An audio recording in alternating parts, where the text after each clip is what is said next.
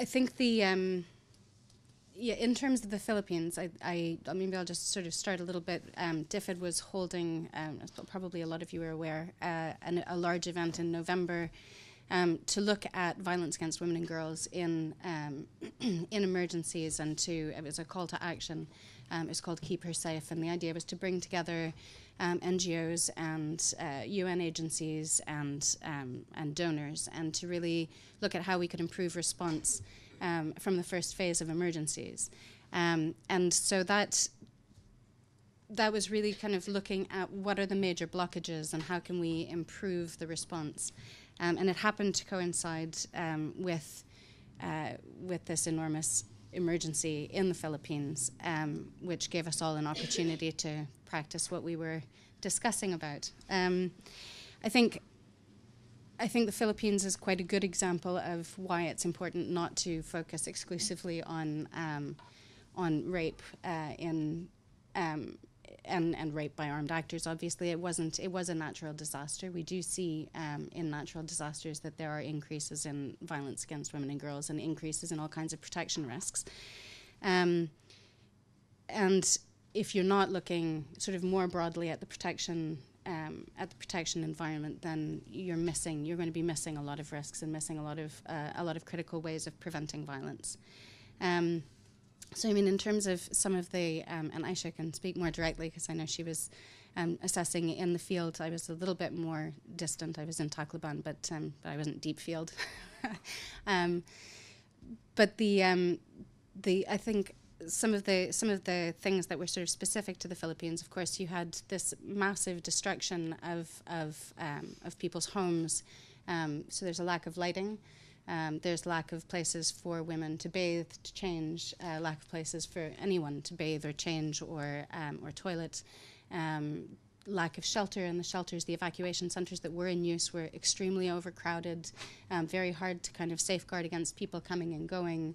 Again, lighting was a major issue, and then, of course, people just lacking the basic means of survival.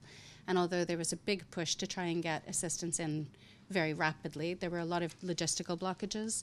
It was very difficult to even get in for the first little while, and then to get things on the ground and to get things delivered was quite a challenge. So what that means is that there were a lot of people exposed to opportunistic sexual assault, but also, I mean, just a lot of possible exploitation.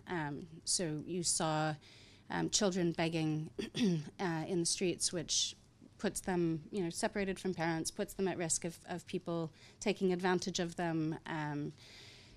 No police that were available. Remember that all of the people, of course, that worked in the area, all of the police, all of the social services, all of those people were also traumatized, had lost their homes. And while the government did try to bring other people from other parts of the country in, that was also not the fastest process. And then there was quite a big concern as well around trafficking, which is an issue, I think, in the Philippines.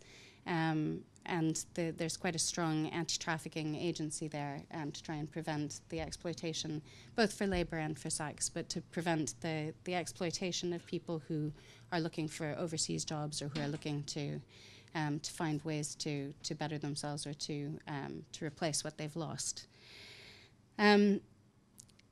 A lack of general information, I think, from the first phase was one of the big challenges, and just people really overwhelmed by what needed to be done. There was just a huge amount, and as usual, of course, the population itself was the first responder, and did an enormous amount in terms of getting things cleaned up so that assistance could be brought in.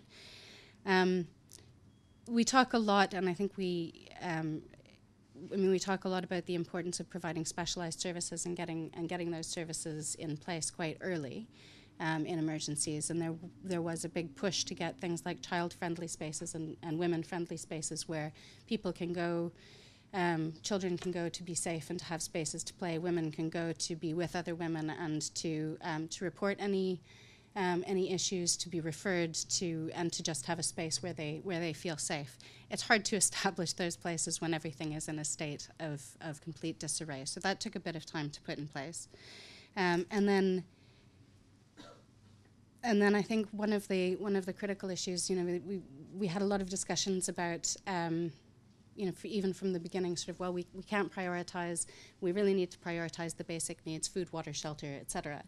And then it's always an interesting dynamic, because I've seen a lot of these conversations where people are talking about GBV in the first phases of an emergency, and they say, well, why do we always emphasize these things? Well, realistically, one of the first and most crucial things for protection in the first phase is going to be shelter.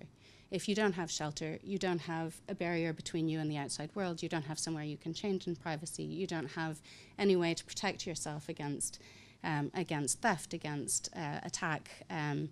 If you don't have private bathing areas or somewhere that you can go to bathe in privacy, you're exposed to the outside world. You're at risk of opportunistic attack.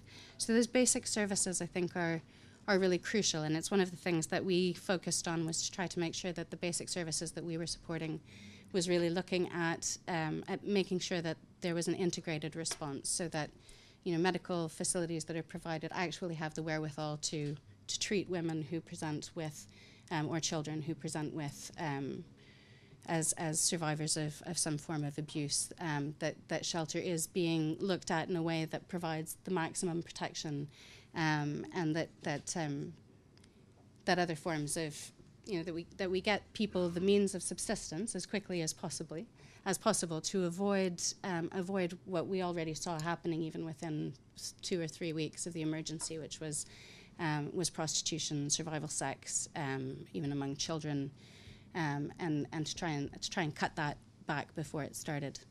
I'm talking a lot, so I might let Aisha, because you probably have comments on that as well.